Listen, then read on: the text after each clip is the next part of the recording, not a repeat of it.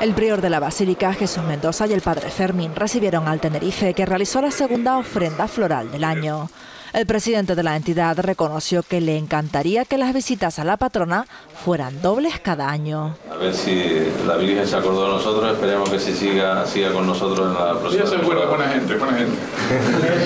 Miguel Concepcion aprovechó para recordar que el próximo objetivo del club debe ser la permanencia. Y no sufrir, con eso ya me conformaría, ¿no?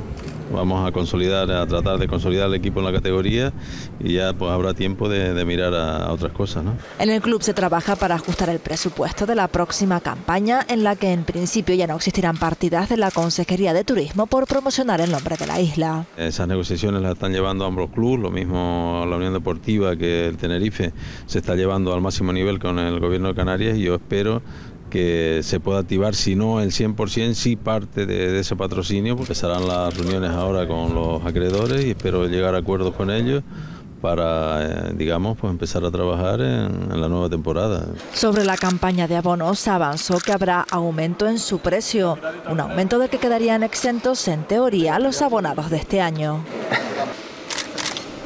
En lo deportivo, el Tenerife sigue preparando el último encuentro del año, en el que quiere celebrar con la afición la gran temporada que han realizado.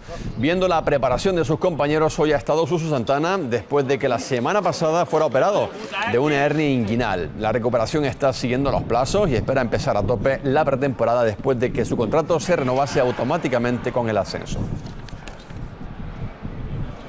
Sí, que no era el momento de parar, porque si no te perdía lo que para mí yo creo que era lo mejor, que era ascender con el equipo, y bueno, decidimos que no era el momento de parar, y bueno, gracias a Dios todo salió bien. Mi mejor temporada yo creo que sí, ¿no? Y sobre lo que estoy más maduro, yo creo que también, porque bueno, aparte de la edad también ya, así que bueno, yo creo que ha sido bastante buena.